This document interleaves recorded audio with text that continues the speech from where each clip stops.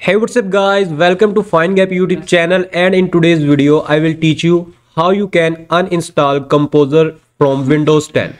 So first of all, here you have to click on this start menu, and here you need to search for control panel.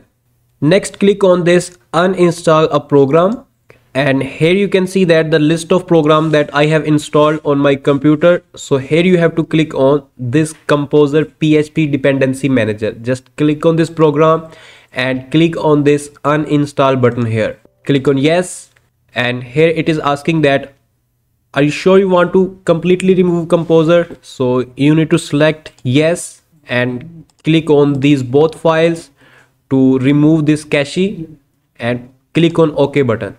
So the Composer has successfully uninstalled from our computer. Now if I will cross this command prompt, and again if I will type here cmd and Composer, so here you can see that Composer is not recognized. So thanks for watching, and hit the like button if video was helpful.